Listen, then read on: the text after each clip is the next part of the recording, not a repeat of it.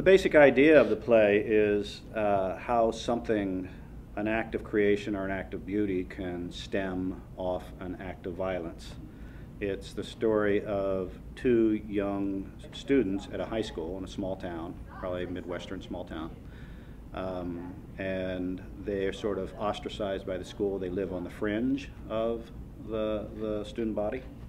And they befriend a teacher who's a young teacher who has just come from a school that had a school shooting, and she's got some baggage with her, with marriage and her past. And it's sort of a three-cornered love story in a way between the students and the teacher. And it's the young boy has been he's been targeted by other students and bullied. It's largely about the issue of bullying in the school, and he's befriended the young girl as his confidant, and the teacher gets involved with it. And it's about a boy trying to move away from violence, and he gets pushed closer to it, and then he escapes it through an act of creation.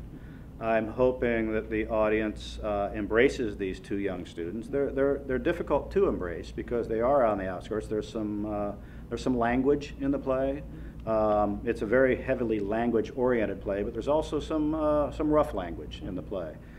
We've trimmed a lot of that out, but it's still there, and that's just the vernacular that these two kids speak. It's not meant to offend, it's just what I hear when I'm on campus. You know, I teach on a campus and I hear the language, and I don't want to change it when I put it on stage. These two students are the underdogs in this story. They're the dogs. They're the people that are sort of pushed to the periphery. They're people that, oddly enough, when we are living day to day, they're the people we allow to be pushed to the periphery. When we see it on stage, we have great empathy for them. Sometimes we have more empathy in a theater for them than we would in real life. These students in a school are the outcasts. These students in a theater are our heroes.